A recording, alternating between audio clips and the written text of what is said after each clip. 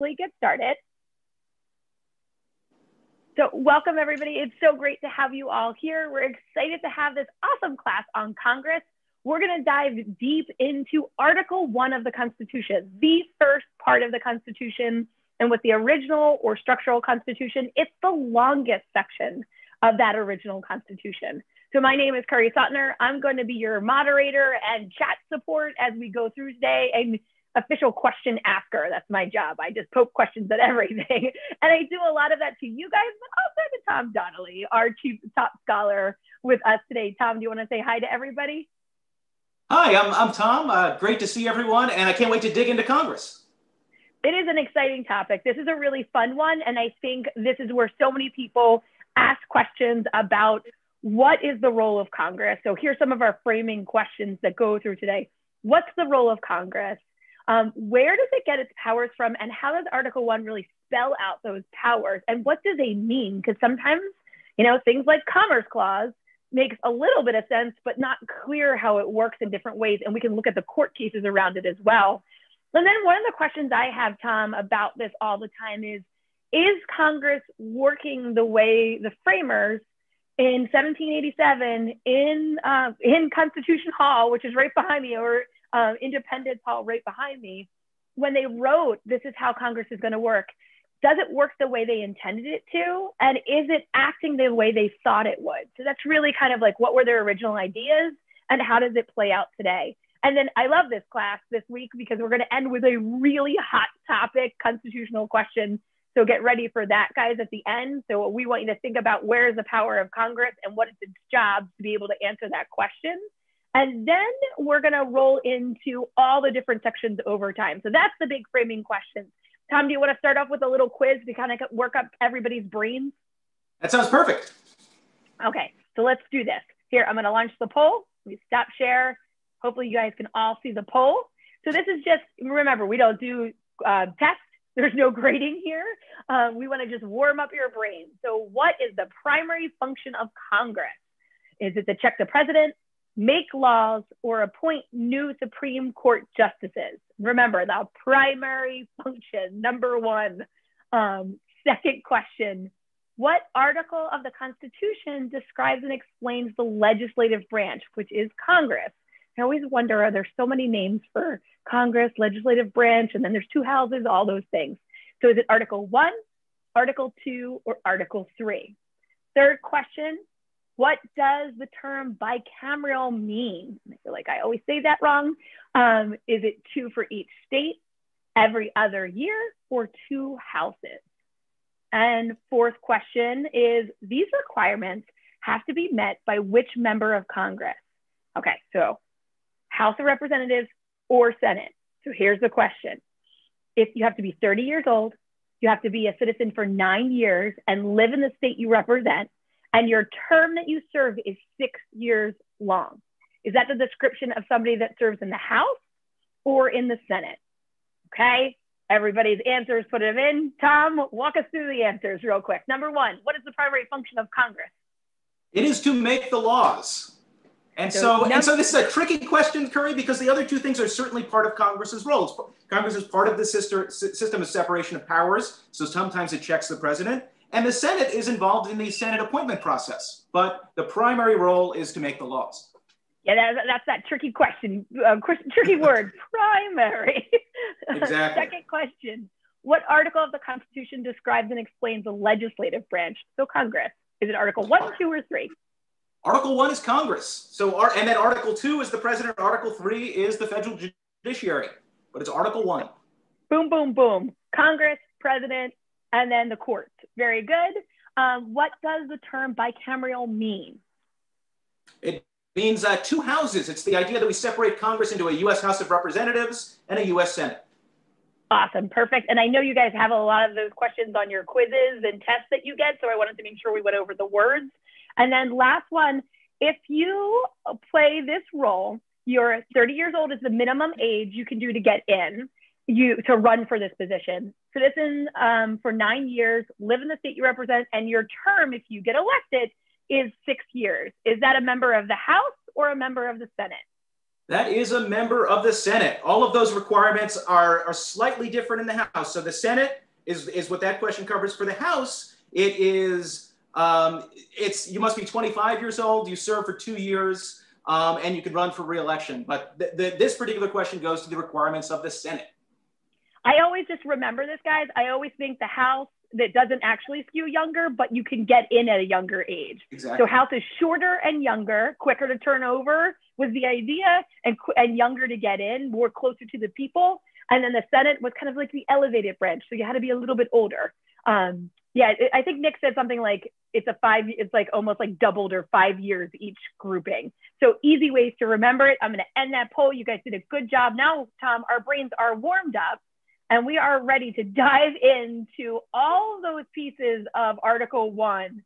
Tell us, go over the big idea of Article 1, and then we can walk through the difference between the House and the Senate, and then walk through the powers of Congress. Yeah, so the big idea here for Congress is that the framers are looking to create a part of the government that was going to make the laws. Now, as Kerry said at the beginning, Article 1 is the longest part of the original Constitution. It comes first, right after the preamble, and the framers really expected Congress to be the most powerful, the most important branch of government. And what they were trying to do with Congress, and this is the really big theory, the big conceptual idea, was that this new Congress was going to be more powerful than the Congress that came before it. But they also wanted the Congress, though more powerful, to still be one of limited powers. And so it's more power than what they found in the Articles of Confederation, the original framework of government, but also one of limited power. So they were going to set out specific powers as to what Congress was going to address. This is a really delicate balance. It's really, really hard to figure that out. How do we make Congress work, but how do we also limit it so that it doesn't violate all of our liberties and destroy the traditional role of the states? So that's a huge idea. And I feel like that's like the theme always when they're writing the Constitution. We want to establish a national government that has power, but not too much. And so they constantly put in things to check and balance those, but it also seems a little like flip-floppy at the same time.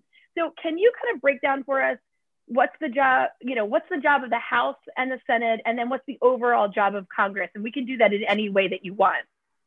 Sure. Let's start quickly with the House and the Senate, and then we can move on to the powers. So again, bicameralism is this idea that we're going to separate Congress between two houses, a House of Representatives and a U.S. Senate. So the House of Representatives is organized around the principle of popular sovereignty. So this means within the original Constitution, the American people, the voters, are going to directly elect their members of the House of Representatives. So Madison in the Federalist Papers speaks of how the House of Representatives is going to be the part of the national government that's closest to the people. And the idea here is that it's going to be a short term. It's going to be for 2 years. House members might run for re-election, but there's going to be churn over time. They're going to have to return to the people and defend what they've done.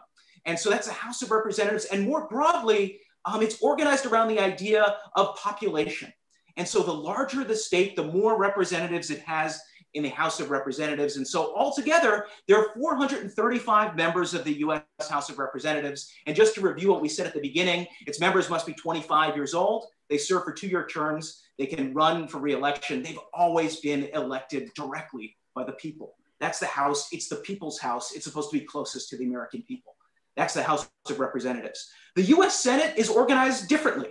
So one, it's organized around the principle of equal state representation. So this means no matter how big your state is, you're going to have the same number of senators. You're going to have 2 U.S. senators. So whether you're from California, which is really big, or Rhode Island, which is very small, you have 2 senators. That means there are a total of 100 total U.S. senators today.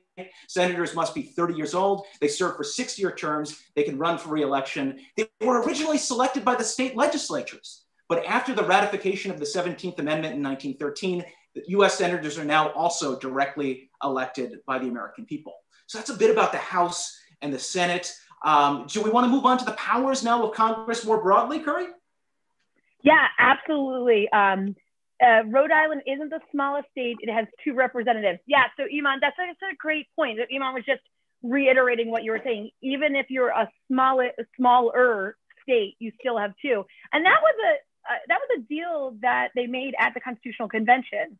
that they would have two houses to be able to make a compromise that, you know, you have the power of your population and you have the power because you're represented overall, correct? I want to say the Connecticut Compromise, is that right? That's absolutely right. I mean, that's interesting, Kerry. So like if we're looking at the convention, Congress is the body that framers discussed the most. And the two of the biggest decisions they made were, one, to separate the Congress into two houses, the other being that we're going to split the difference between a US House that is going to benefit large states. So if you're a larger state, you have more representatives, and a US Senate organized around equal representation, which means that all states, regardless of size, are represented the same way. That's the Connecticut Compromise. That's the Great Compromise. Awesome. So now saying, okay, they got this big compromise, they have two things. What's their job? So overall, what's the power Congress has? And did the framers think that Congress would be really powerful?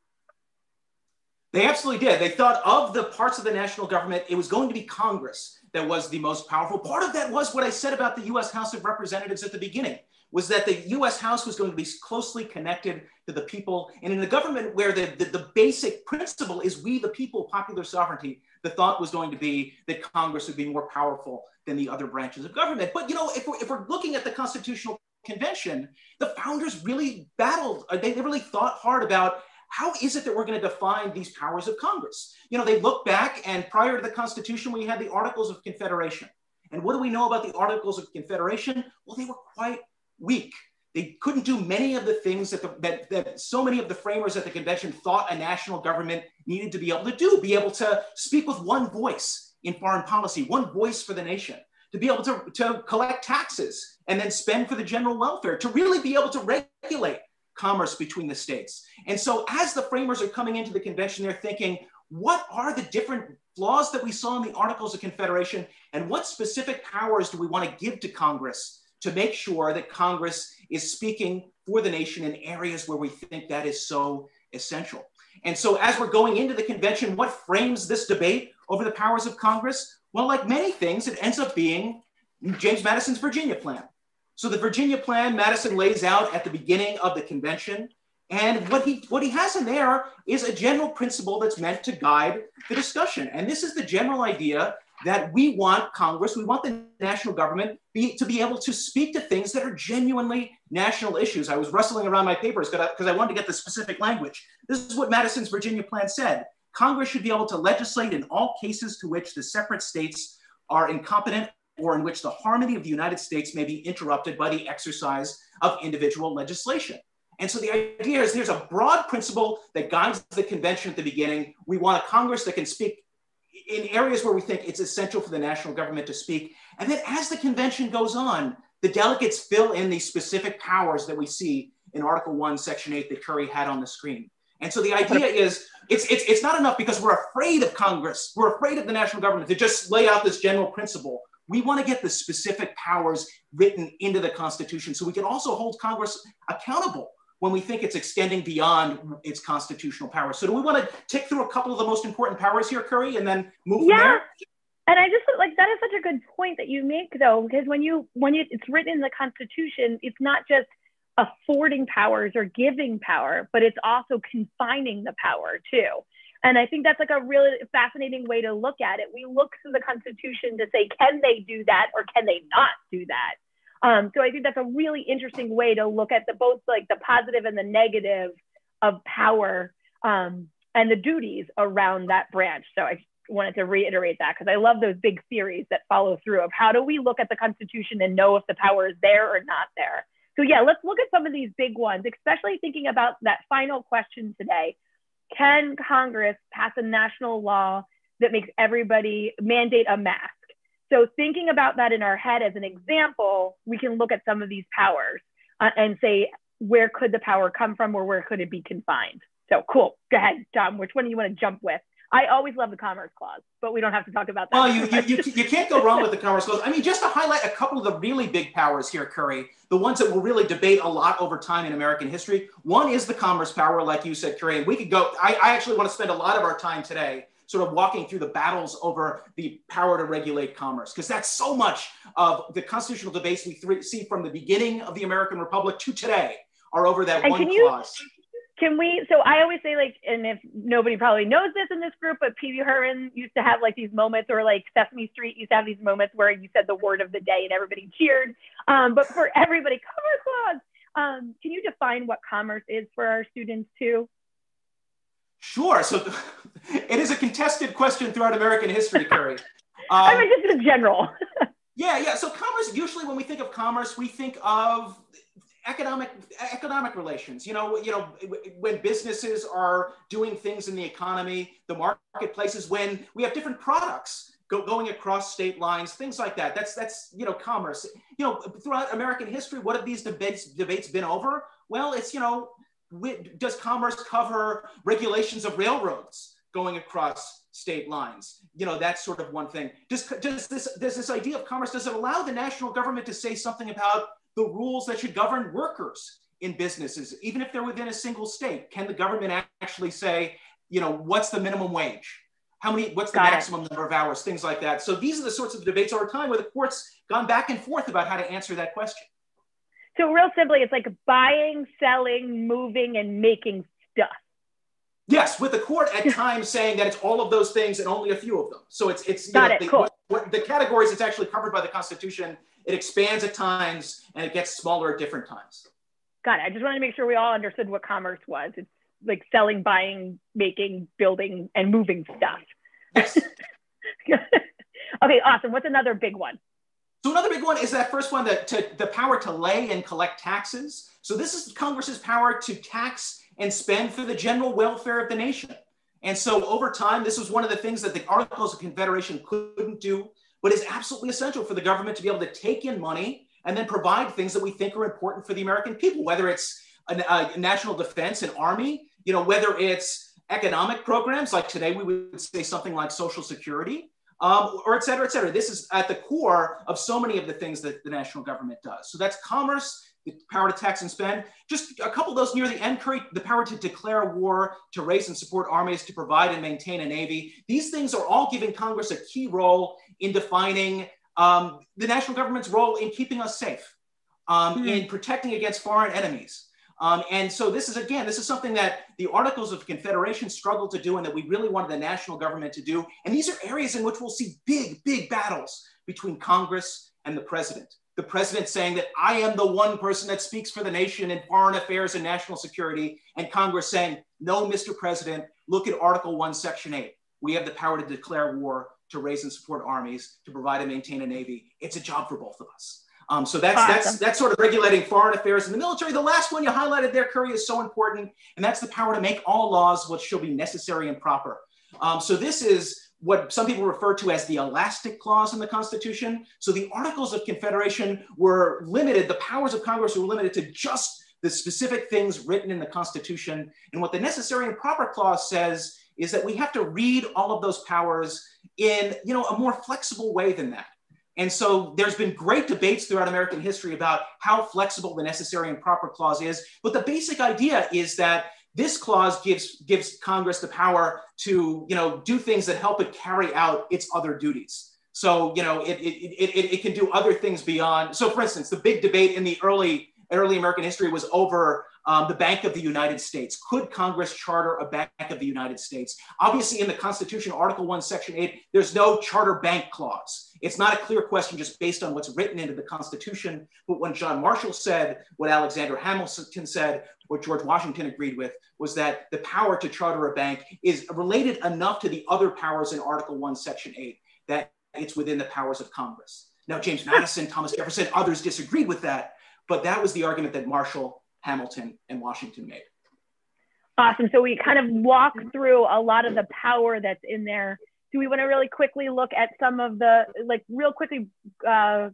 go through the limits on Congress before we dive into some action by Congress over time? Yeah, no, that's great. So Article 1, Section 9 speaks to limits on Congress. And these are pretty important things. So, the first one there, it's relating to the international slave trade. So it's saying Congress will not have the power to ban that prior to January 1st, 1808. So that's a clear limit on the powers of Congress. But then we see other things that maybe we don't think a lot about today, but are actually really important to the core of what America's about. Look at that last one, bans on titles of nobility. In America, we are not going to have an elevated class of elite, given titles like sir or gentleman or anything like that. We are all Americans, one single group of people. And this for us really distinguishes us from Europe. And it's a real statement about, there is no equal protection clause in the original Constitution, but this is an expression of a core notion of equality within the United States. But sort of each of these things are meant to sort of reinforce limits on congressional power. That's Article 1, Section 8. Then if we just flash forward one more step, Kerry, to Article 1, Section 10, we then also, Congress will set out certain limits on the powers of the states. And so again, when we're thinking about congressional power, it's another way of thinking about that question of federalism that we've returned to so many times. Which powers to the national governments, which powers to the states? And these are some specific ways in which the national Constitution wanted to limit the powers of the states. So it wanted to make sure states couldn't enter into treaties with foreign nations. This is again the idea that we want the national government to speak with a single voice on the world stage. We don't want states coining their own money. We want the national government to have a control over our national currency. We don't want states to impair contracts. And so this is the idea that the national government is going to have a primary voice often in big economic decisions through commerce power. And we want to make sure that states are respecting a lot of those economic relations within their states. And then the final thing there is Article 6, which is a supremacy clause. And what that's really just saying is that the Constitution, the laws of the United States, our treaties are superior to state laws. Now, what's the one question we always have to ask, Kerry? First, we have to ask, okay, there's a law on the books. Does Congress have the power to do that? We always have to ask that question because Congress's power is limited to what's in the Constitution. But if Congress acts in a way that is constitutional, that law ends up being superior. It strikes down, it strikes against all laws passed in the states and at the local level. And I think that's so fascinating. So Congress could pass a law and they could say, well, this is a supreme law because it's a national law. But then the states could sue against it and say, but you don't have the power to do that. And that could strike it down, correct? Absolutely. Awesome. Yeah. And that's happened throughout American history. Yeah. So what I want to dive into next is how a bill becomes a law, since that's the primary kind of role of Congress. And it's tricky. It's not easy. I think what your statement was, Tom, and I love it. It's slow. It's slightly painful. It's difficult. And that's the way it's supposed to be. So exactly. I'm sorry, the word Madison liked to use was complicated. It was complicated. Complicated. Yeah. I like to, yeah, I love complicated. It is complicated. And that's a good thing. Sometimes, making it hard makes it better. And that's what I think Madison really had this idea. If I make you really have to work for it, you'll appreciate it and get something better at the end of it. I feel like my parents used to say that to me too. Okay, go ahead, Tom. Tell us how a bill becomes a law. Yeah, so it's a very demanding, a very slow, a very frustrating process, as Kerry said. But the basic idea is that a bill is going to start in one House of Congress. It's going to work, a member of Congress is going to present it to the House. It's going to work its way through the process in the one House. That often requires the bill to go to a committee, which is a smaller part of Congress. That committee will debate it, they'll revise it, eventually approve it, send it to the House, send it to the floor of that part of Congress. And then that one House, let's say the House of Representatives, votes on that bill. If the House of Representatives approves of that bill, then the same process has to happen in the Senate. So what's the basic idea here? The basic idea is that every bill is going to have to pass the US House of Representatives, and it's going to have to pass the Senate. For spending bills, they have to start in the US House under the Constitution. But for any other bill, it can start in either House. But it has to pass the House, it has to pass the Senate. Once it does, Congress then sends the bill to the President of the United States. This is the requirement of what the Constitution, what we refer to as presentment. The bill has to be presented to the President, and then the President has a choice to make. The President could sign that bill. If the President signs the bill, it becomes the law, or the President could veto the bill. If the President vetoes the bill then goes back to Congress. So when the President vetoes, the President saying, no, I do not want this bill. And then the bill goes back to Congress, and Congress has a decision to make. If both houses of Congress vote by 2/3 of each house to say, no, we want this bill to happen, the bill still becomes law. If Congress is not able to get a 2/3 vote in each house, then the bill dies, even though it's passed both houses. So this is a really, really demanding process where if the President vetoes a bill, Congress really is going to have to be able to find the support, probably in our day, of members of both parties to say we disagree with the President. It happens sometimes, but it's very unusual. So that's how, once that happens, you know, let's say the bill passes both houses of Congress, the president signs the bill, it's approved, it becomes law. That's not the end of the story, because even then, people can come to the courts and challenge that bill and say that it's unconstitutional. And the courts will get a say then, using its power, using the court's power of judicial review to say whether the law is constitutional or unconstitutional. As you said, Kerry, this is a slow process. Madison said a complicated process, but it was designed that way. The theory here is that we want to slow politics down. We want politics to slow down. We want to promote conversation in Congress. We want to promote compromise. We want to guard against powerful factions passing laws that other people don't like. We want a politics that's governed by consensus. And because of that, a bill has to survive both houses of Congress, a presidential veto, judicial review, this whole process. And the idea is that we're going to reject bad laws, sort of revise flawed ones, and then refine good ideas, because in the end, we want this process to create national policy that serves the common good. And that's the big theory. And I think that's amazing, because there's so many steps in this process, and it feels like more than any other, to make sure if something isn't actually good, there's a way to push back on it, like over and over again. And you're, like you said, a way to refine it. So I'm gonna throw out Ivan's question, because I really think it's a good idea to jump into these next court cases. And I know we need to hit like the New Deal era and then get to that final question. But the question is, have there been any cases on whether the power implies a duty or a duty implies a power? In my opinion, a duty implies a power, but not the other way around. And that makes me think, at what point in time, if Congress can't get this done, are they not doing their duty? If they can't get a national law done, can they be almost held accountable for not doing their job? But then I know we have a lot of work that happened, or a lot of congressional power that happened during the New Deal, and the courts were involved as well. And there was a lot of push and pull back and forth to write better laws. So do you want to question New Deal? Where do you want to go next? So I'll quickly touch the question, and that's a good way of moving into the New Deal. So that's a great question. I think under the theory of the Constitution and throughout American history, the way we've looked at that question is that we're going to let elections take care of it. It ends up being a sort of a theory of electoral accountability, where if we think Congress isn't doing what it should be doing, and frankly, if we don't think the president's doing what the president should be doing, they will be held accountable at the polls. And the court has been reluctant to step in to say that government at any level has an affirmative duty to do something. But I do think that the way, and let's go to the New Deal, because this is a great question, because what we see throughout American history is a push and pull between wanting Congress to do more and pulling back and saying we want Congress to do less. So the New Deal, this is that key period where, FDR is president. We have the Great Depression. We have one of the greatest economic crises in American history. And we see the government doing more than it had done before to address it. So we see big economic programs, things that we still have today, like Social Security, but these programs are challenging people's conception of what the government should do. And so, if we're looking at where does the New Deal fit into the broader sweep of American constitutional history, we see a first period where we'd say it's dominated by the Marshall Court from roughly 1801 to 1835, where John Marshall and his court are reading Congress's powers fairly broadly.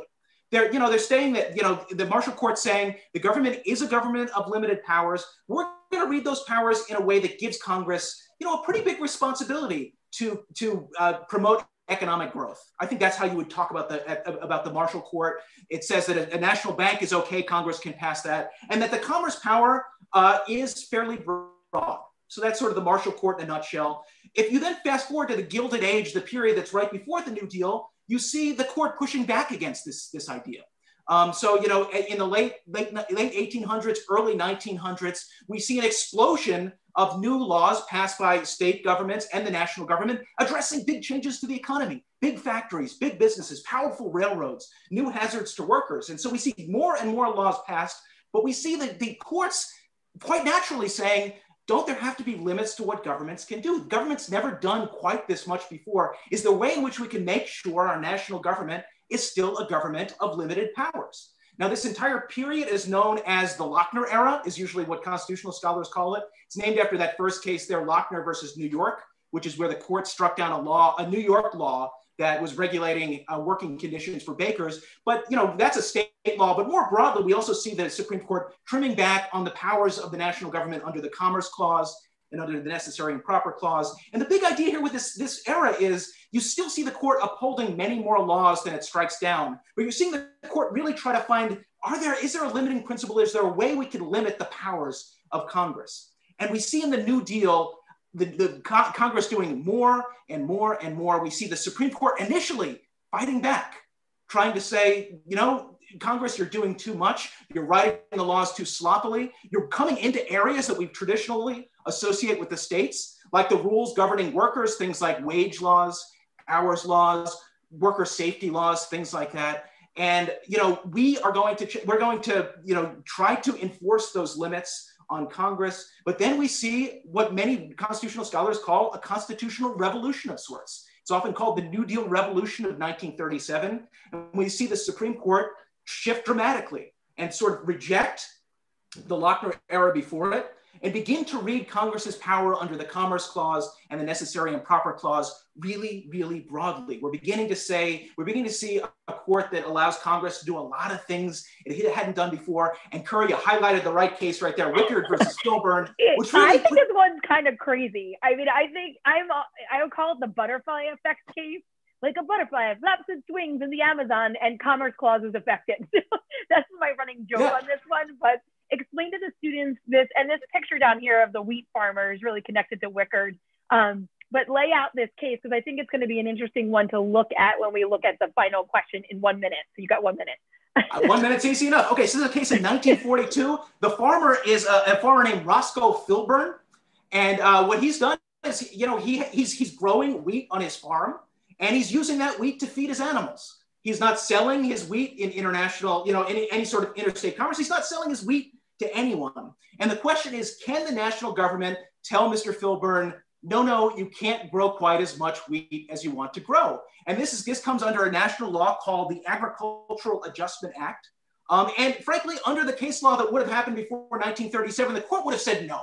Of course, the Congress can't step in and tell Mr. Filburn what to do. This is wheat on his farm. It's in his state. It's not being sold anywhere else. Where does Congress get off saying anything?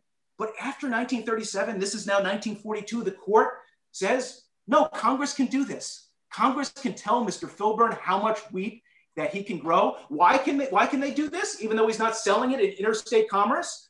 Well, because Mr. Filburn is choosing to use his own wheat rather than going out and buying it elsewhere. And if he does this and other people do this, this is going to greatly disrupt the wheat market. It's going to make prices, it's going to affect the prices of the wheat market. And this is going to upset the entire large congressional scheme of regulating the wheat market. And so again, Kerry, I think you're right. It's the butterfly effect. It's the idea that it's not just what Mr. Filburn is doing, but it's that if we look forward at if other people are doing the same thing, it's going to have a massive effect on interstate commerce, even though it just happens in a single state on a single farm. Now, kind of jumping into that hypothetical, and I know we kind of skipped some other modern cases that push back on Filburn, but here's the hypothetical. So does Congress have the power to pass a law requiring everyone to wear a mask during a pandemic? So gang, I want you to answer in the chat, but remember, I'm going to remind everybody, this isn't a political question or a policy question. So it's not, the question isn't should, the question is, does Congress have the power? So are they given the power to pass a law requiring everyone to wear a mask during a pandemic? So I know briefly we went through necessary and proper, we went through Commerce Clause, there's a few others that we could cite here. Yes, no, maybe, it depends. We know that there's a lot of gray here. So we're gonna let everybody answer really quickly. Maybe, I always like a maybe. That's always where I go.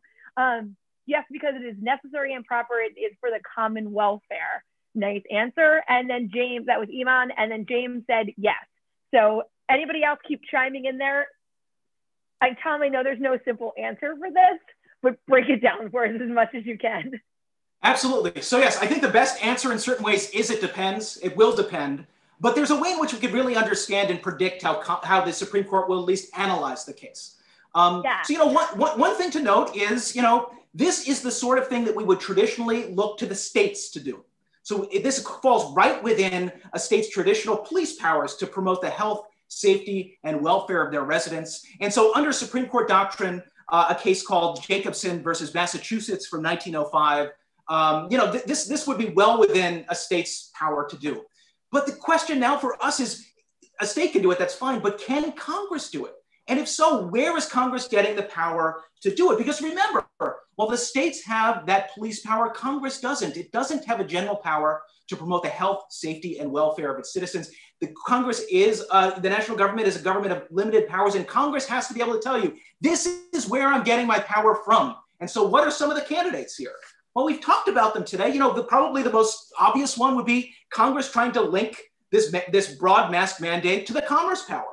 And so, what we know about the commerce power is that Congress will have the power to, pass laws that regulate channels of commerce, persons or things in interstate commerce, or as we saw in Wickard v. Filburn, activities that will, in the aggregate, have an effect on interstate commerce. And so what Congress would say here would be that, of course, a pandemic is going to have a huge effect on the economy. It's going to have a huge effect on all interstate commerce, and that this is precisely the sort of thing that's right at the core of Congress's commerce power. And that's going to be especially the case if Congress ends up writing the mandate in a way that goes to economic activity. So if it's really tied to people going to work, people going to businesses, things like that, Congress would say that's within really the core of the commerce power after the New Deal. Now, the other side, the con of this argument, is that what we've seen in recent years from 1995 onward is that the Supreme Court has begun to strike back against the broad reading of the commerce power that we see after the New Deal. And this is cases like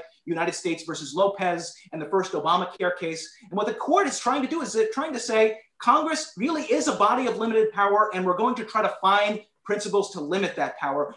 The idea being we can't go further than Wickard. Wickard went so far. I think in the back of some of the justices' heads, it may be like the New Deal may have even gone too far with Wickard, but we're going to try to find ways to limit Congress's power. What the court said in the first Obamacare case, a majority of the court, was they tried to say that whereas under the commerce power, Congress can regulate commercial activity, it can't regulate inactivity. And so in that case, it said that Congress, under its commerce power, can't force people who don't want health insurance to have health insurance. And so I think under this part of the argument would be that the court could similarly try to find a limiting principle to say that here Congress is going too far. So that's the Commerce Clause argument. The other key one, I think, Kerry, would be under that Congress could make an argument under its power to tax and spend for the general welfare. And this is where Congress could pass a law basically saying through some combinations of carrots and sticks that we want states to pass mask mandates. If you do it, we'll give you federal money. If you don't do it, we may take away some money from you.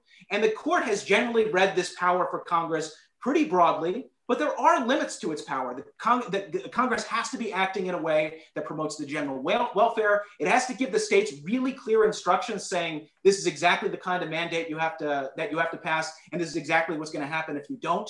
Of course, Congress can't violate other parts of the Constitution like the Bill of Rights. And finally, the court said that Congress can't actually coerce states to do something. And so this is the idea. The penalties can't be so great that you're really forcing the states to do something they don't want to do.